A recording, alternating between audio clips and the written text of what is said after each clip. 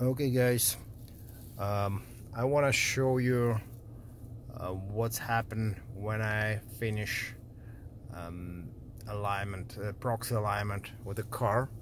Everything comes to the normal, no flashing of the odometer. The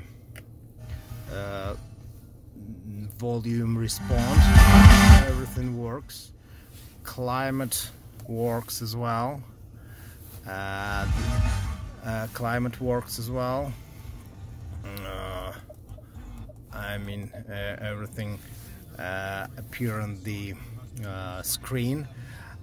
Backup camera as well, and you can see it works. Camera was installed, and what you need after installation radio and a backup camera, you need to bring your car to the dealer, and they do proxy alignment, and they update your VIN number.